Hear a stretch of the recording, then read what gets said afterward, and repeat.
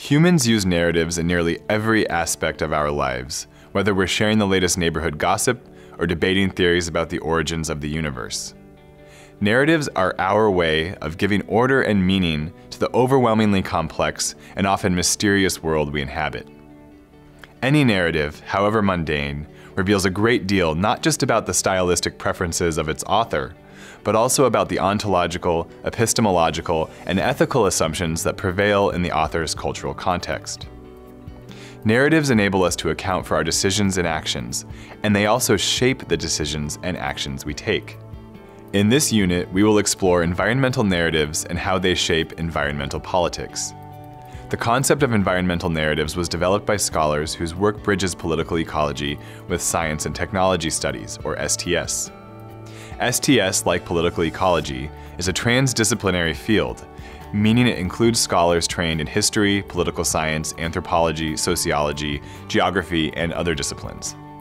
Scholars of STS aim to understand scientific knowledge as a socio-cultural product that is shaped by the context in which it is produced.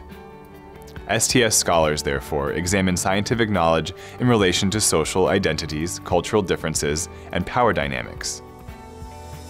Narratives play a central role in STS analyses because scientific knowledge, like any other form of knowledge, circulates in the form of narratives, and those narratives in turn reflect the assumptions, priorities, and social positioning of their authors.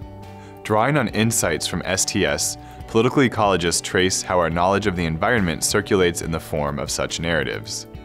All environmental knowledge circulates in narrative form. In this unit, however, we're interested in the dominant environmental narratives that shape public perceptions, regulatory policies, and governance institutions. More specifically still, we're interested in how overly simplistic environmental narratives lead to misguided policies and how such policies often serve to further disadvantage marginalized populations. Let's think about an example. In their 2008 book, Forest Guardians, Forest Destroyers, Tim Forsyth and Andrew Walker examine the environmental narratives that shape forestry policy in Thailand. Their analysis identifies a predominant narrative about the role that ethnic minority peoples play in forest conservation and degradation in Thailand's hinterlands.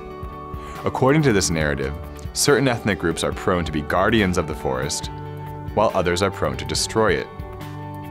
In reality, the authors argue, the causes of forest degradation are much more complex. Forest degradation, they argue, is tied to political and economic processes that extend far beyond the uplands and the people who live there.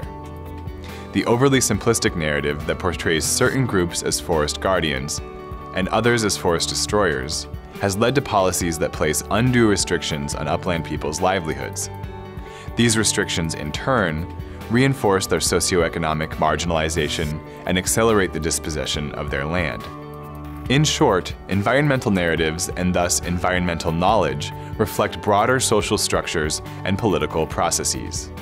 As you'll encounter in this week's readings, they often serve to rationalize efforts by states to extend their control over new territories, resources, and peoples. Does this mean that dominant environmental narratives are nothing more than cynical fabrications used to justify dispossession or subjugation? Certainly not. It does mean, however, that our analysis of environmental knowledge should never lose sight of the power relations that surround it.